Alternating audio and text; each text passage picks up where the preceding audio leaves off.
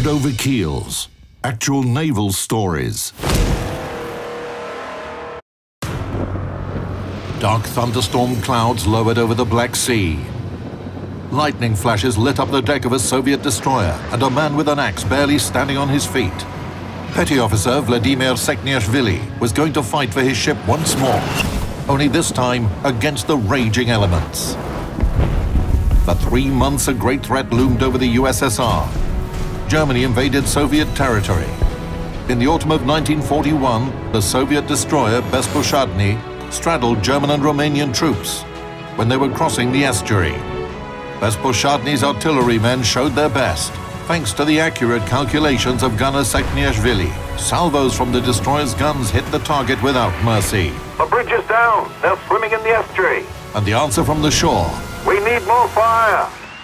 At that moment, a sailor on the lookout for enemy forces produced a deafening whistle and pointed towards the horizon.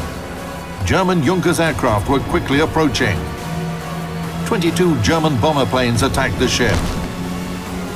Aircraft dove on the Soviet destroyer from different directions, dropping one bomb after another.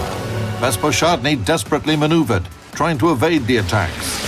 Columns of water from near misses constantly showered the deck. The hull was damaged, and the ship began to take in water.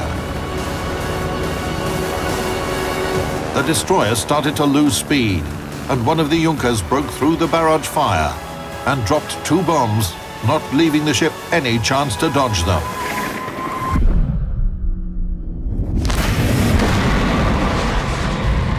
It was a terrible explosion. The ship survived, but the bow part of the hull was barely held in place by twisted exterior plating. The enemy aircraft flew away. After the battle, Bezposadny was towed to Sevastopol aft first.